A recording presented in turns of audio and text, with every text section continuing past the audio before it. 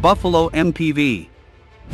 The Buffalo is a wheeled mine-resistant ambush-protected (MRAP) armored military vehicle built by Force Protection, Division of General Dynamics. It is the largest vehicle in Force Protection's lineup, followed by the Cougar MRAP and the Ocelot Light Protected Patrol Vehicle (LPPV). The Buffalo vehicle was designed based on the successful South African Casper mine-protected vehicle. The Casper is a four-wheeled vehicle, while the Buffalo has 6 wheels. Buffalo is also fitted with a large articulated arm, used for ordnance disposal.